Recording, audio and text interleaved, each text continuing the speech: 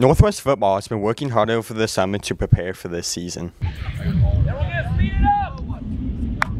Kevin Stein, I'm the head coach, and I coach with the quarterbacks and running backs. We do a lot of off-season work in the weight room. We do a lot of 7-on-7 stuff throughout the year, just come to the field, practice throwing, stuff like that. Right now, what I'm most looking forward to is just how we kind of grow. I think we've done some real good things in the preseason to kind of help our culture out, to kind of get things, being more like a family and taking care of each other, but also competing hard. So I'm looking forward to playing with all my new teammates, making bonds with all my new teammates, and just playing on the field on Friday nights. The team also worked hard over the summer building a culture of both competition and family. A normal day of practice looks like on some days we go to offense first. We just work on all our stuff. I normally run the offense first when we're doing offense, and then I'll switch over to safety when we go to defense. The team has a goal of winning a district title. They kick off the season against Scottsbluff. I don't like to put a number on our goals if we all win 1, 2, 3, 4, 5, 6 games,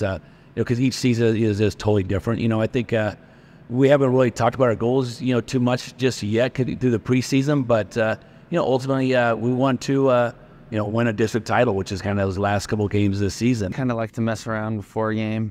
That's a good way. I think that helps me prepare, just get my mind off it. I like to go through this thing called quiet time, where I just like to visualize what I do on the field and think about the outcome and what I'm going to do in the game to get the win.